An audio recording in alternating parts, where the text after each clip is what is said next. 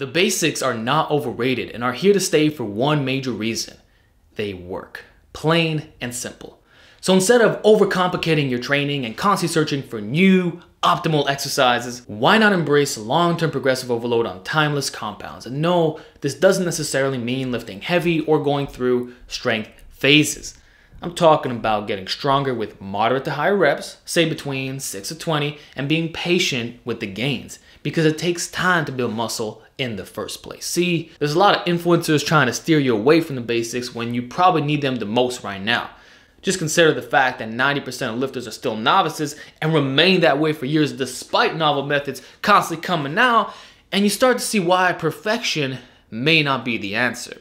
Of course, we want to maximize our program, and knowledge is potential power, but if that process leads to paralysis by analysis or even worse, program hopping, did it really serve you? In my opinion, we must start by eliminating confusion, and the best way to do this is by sticking to time-proven training, since it's simple to understand and pretty much guarantees results through consistent efforts. That said, some may chime in and claim that the basics didn't work for me. But upon further investigation, I've almost always found these lifters to be very weak with low standards. Not only mentally, because they confuse slow gains for plateaus, but also in their performance. For example, if you're doing a touch and go bench with 2 plates for one all-out grinder, it makes sense why your upper body isn't that impressive. Like, as much as this may be many people's goals and it does feel great to hit for the first time, the truth is, this is literally base strength that pretty much every man who isn't debilitated can hit. It's the starting foundation that one should reach, which means there's significantly more progress ahead. I'm talking easily 5 to 10 more years if you're willing to put in the proper work. Like, you want info that actually needs to be heard? This is it. You are capable of so much more. It's about time you realize that instead of appealing to weak gym bros to make yourself feel better. So I'm tired of all these excuses. And let's keep it real. You're not some special snowflake that won't grow from increasing his 3x10 weight by 50 to 100 pounds, especially on high stability movements with excellent loading potential and range of motion. There's a reason why people still do these exercises almost 100 years after their creation. It's not just culture. Hype can only keep a lift popular for so long. So turn your 1 rep max into a 10 to 15 rep max and tell me if the basics don't work. Now, regarding lower body, if you're deadlifting 3 plates for a single, it's honestly not enough for a posterior chain. Raise it to at least 4 for multiple reps. Heck, even get your good mornings to 1 times body weight for clean reps, as that will blow up those spinal erectors. For upper body, get your OHP to a late novice's bench numbers and you'll have some serious cannonball action. Same goes for back training. If you can't dumbbell row at least 100 pounds or barbell row somewhere in the 200s, why are you surprised of not having a yoke? It's not like I'm providing psychotic, unrealistic numbers here. Everything I'm talking about today can be achieved. I should also mention that this whole obsession with stimulus to fatigue only really matters to those who've at least entered the intermediate stage. So when I tell people not to do endless volume on conventional deadlifts or chest supported rows, it's because they're pulling in the 4s and 5s and need to be more mindful of blending. But a beginner doesn't have the same problem. This goes for squat training too. Doing ATG reps in the high 200s or low 3s shouldn't wreck you like it would a competitive powerlifter. So why are you then lowering priority on effective hip hinges and knee flexions when bad recovery was never an issue to begin with? On top of that, what if I told you that achieving a 3-plate squat and 4-plate deadlift for reps would probably satisfy most of your leg aesthetic goals? Even though strength and mass potential is higher, aesthetics and being balanced in your upper body should still be reached with such basic standards. So many of you may actually choose to maintain even though you had more gains to make. Yet it didn't take long to get to this point, nor would training ever have to be complicated again. Plus to save the opportunity cost of wasting time. It's like when guys buy a starter camera for $1,000 and realize it more than met their needs, as opposed to spending $3 to $4 grand right off the bat and investing weeks and months of researching for the best of the best equipment. Oftentimes when you get in the trenches, you realize you never needed more, which means that most people who contemplate are not actually doing, because if they were, results would kick in before confusion. Basically, you can refine the details after you've established yourself. Bake the cake first and ice it later if needed. Now, another common excuse I'll hear is that this exercise is not suited for my anthropometry, which may be valid in some cases, but is rarely ever justified in beginners. Like, you know, when I finally confirmed I wasn't built to deadlift? The moment I hit the intermediate stage.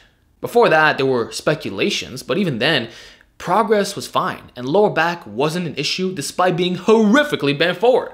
And by the time I got to the 385, which is when linear progression ceased, I was already somewhat ascetic, which is also when I confirmed deadlifts were my worst lift out of the big three. But in the end, that didn't matter. And that's what I'm trying to stress to you. Who cares if you're disadvantaged? In fact, I can flip the script and say this is better for hypertrophy, since you can get more out of less weight naturally. So for all you long arm benchers, do you realize your way of pressing is unmatched for chest and triceps growth? You get a deeper stretch at the bottom with a greater extension of the arm, which explains why there's less torso dominant lifters in the 6 feet plus gang. So for gaining mass, this is probably better. Now, if you're gonna say, well, Alex, it's also more stressful on the joints, then my counter argument would be that you can always use variations of the compounds, which you're now eligible for since you got so much strong. In other words, the movement patterns are valid, but variations that are similar enough are perfectly fine substitutes. Like doing SSB squats instead of back squats, trap bar deads over conventional, and Swiss bar benching instead of regular benching, because that neutral grip feels great on the shoulders. So if you're going to claim that barbells are restrictive, then you're living in a black and white bubble and completely missed the boat, because there's endless ways to mix up the classics that don't involve gimmicks. So you either know this or are deliberately omitting information. Now, this will lead me on to another discussion, which has to do with creating problems that don't exist.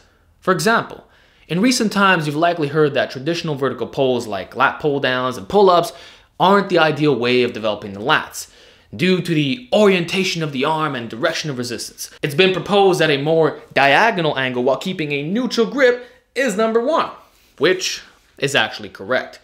However, it's also important to recognize that an exercise just needs to be biased enough for growth, which means that simple modifications are super easy to employ with basic movements. Like if I'm doing neutral grip ring pull-ups, I can maximize my pulling ROM given the free motion while keeping the elbows tight to the body and leaning back more, which will provide an insane sensation in the lats, such that it feels like they're freaking tearing off. And coincidentally, many calisthenics athletes have already been doing this for years and have a proven track record of building phenomenal V-tapers, to the point where even bar-only versions with a wider inferior grip still builds a wide back. Heck, remember Leroy Colbert? He always claimed that old school bodybuilders built their lats with the least lat bias pull-up version. Yet the end results were still magnificent. So just to say, there's more going on here. And pretty much everyone who gets strong enough at pull-ups won't have a lagging back. So was this ever a problem to begin with? Just how optimal do we need to be with our exercise selection? I believe it's a small sliding scale of efficiency, and most of the basic compounds are probably very close to the end, because at large, calisthenics athletes are never lacking in the width department. In the real world, results tend to play out differently than one would otherwise expect on paper. You'll often hear, oh, these exercises aren't all that great for hypertrophy, but then you see most of the best naturals who got big from them. Finally, I want to discuss performance and how the people who focus on the basics can pretty much handle anything, as conventional training yields the highest transference to any form of weight training. Simply put, if the tissue is hypertrophied enough from these restrictive subpar movements, it would still be realistic to walk into any gym and put up numbers and form that even biomechanics experts would be proud of. Because let's keep it real, a stable, hypertrophy-focused exercise isn't really all that skillful. And if you're already muscular, proficiency will be high. And it's not because of specificity. General strength usually correlates with overall hypertrophy, and the sooner we understand that, which the research is constantly confirming, the better off everyone is going to be. So to reference myself here, as an elite bencher, I can max out most chest machines from day one. And if it's plate loaded, I guarantee you'll witness rarely seen loads, even though I don't do presses in a converging manner. Same goes for lifting extremely heavy dumbbells, well over 120, even though 90% of my training is bilateral based. Therefore, all this talk about missing out on the squeeze and not fully leveraging the rib cage doesn't matter so much, since the tissues already hypertrophied enough to perform those functions under high stress conditions. So if you manage to automatically hit this point, doesn't it also prove that you never needed these fancy exercises to begin with? Sure, it can be fun to mix in, especially for seasoned lifters, but regardless, you still got to the final destination without doing any of that stuff. And very likely in the exact same time frame. All you really did was filter out that which was unnecessary and got hyper-focused with classic motions that have built the bodies of all pre-drug bodybuilders. And I find that pretty cool. So with that said, guys, most of you would benefit more from embracing the basics, since doing so will fulfill most physique goals without overcomplicating things. Remember, you can always fine-tune later, but for now, please focus on the bigger picture. With that said, I'm done talking for today. Hope you guys enjoyed this segment. Let me know what your experience has been with time-proven exercises, and I'll talk to you all next time.